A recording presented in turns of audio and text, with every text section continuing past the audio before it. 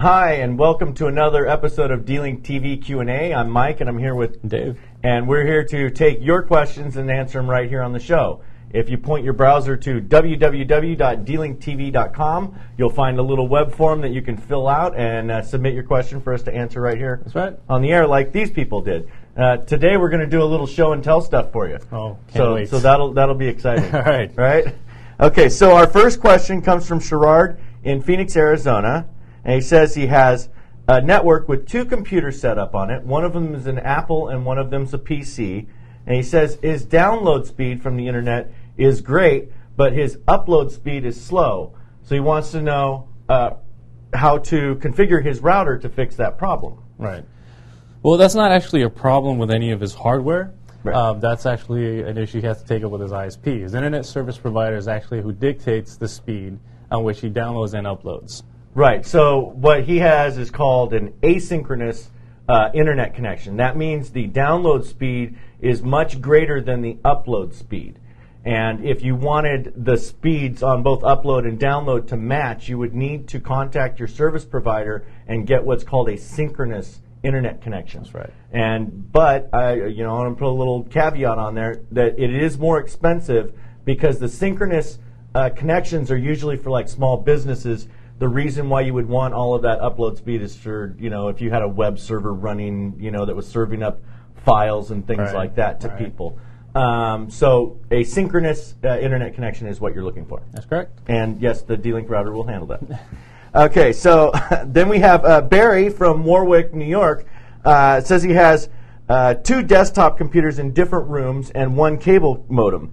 And he wants to know if it's correct to assume that he can hook up one computer directly to the router and then use a wireless adapter in another computer and be able to use them at the same time. Right. Well, he's contacted the right guys. That's what we kind of specialize in. So what he would actually need is just, like you said, a router, his cable modem, and one card. Right. And his other PC can just connect directly into the router. Using a good old, Ethernet cable. It's not actually a bad question to ask because back in the old days, we used to refer to them as wired/wireless routers on the packaging, but now it's just become, assumed that they would have wired ports as well as the wireless, so they're just called wireless, routers. So that'll take care of Barry. Okay, so then Michelle from Montreal wants to know from A to Z how to connect a router, just in the basics. So what we have set up here for our show and tell portion is a basic DSL connection. Right. So what you would have is coming out of the wall is a telephone line going into a DSL modem, or it would be a coaxial line like what you have in your cable TV.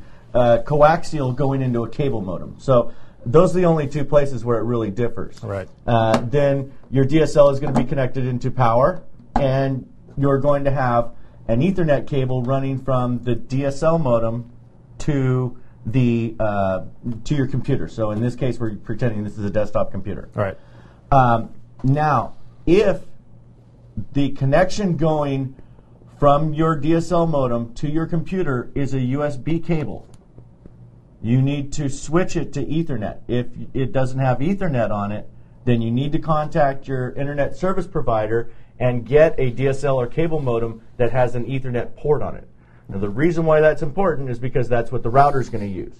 So now let's grab our router. That's the DGL 4500, the new gaming router.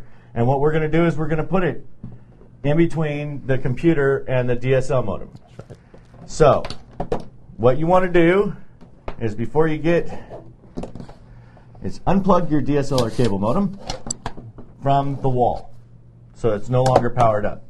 Then unplug the Ethernet from your computer and plug it into the WAN port. It's the single port that's off by itself. These are your LAN ports over here. They're all grouped up, and this is your WAN port. So that would connect there. All right. Now, we're going to take another Ethernet cable, which is normally provided with your router, and we're going to connect it into one of the LAN ports. These are all where all the computers can go, is into one of these 4 ports. So you're just going to connect that baby in there. Plug it into the back of your computer. Right. And then now this is going to plug into the back of your computer. I can do this without looking, right? You're an expert. Yeah, find out where the hole is. There it is. Okay. Now, we're going to plug these in a specific order because both of our router and our DSL modem, cable modem, are unplugged right now. The reason being is cable and DSL modems tend to have a little memory on them.